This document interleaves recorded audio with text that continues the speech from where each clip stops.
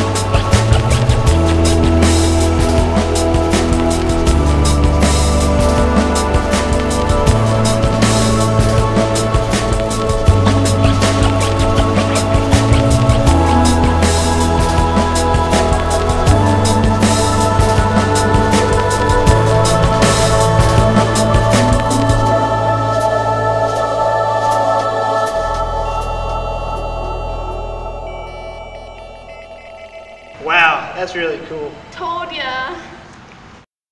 Get your 3D glasses for the full experience at the Robot X table display.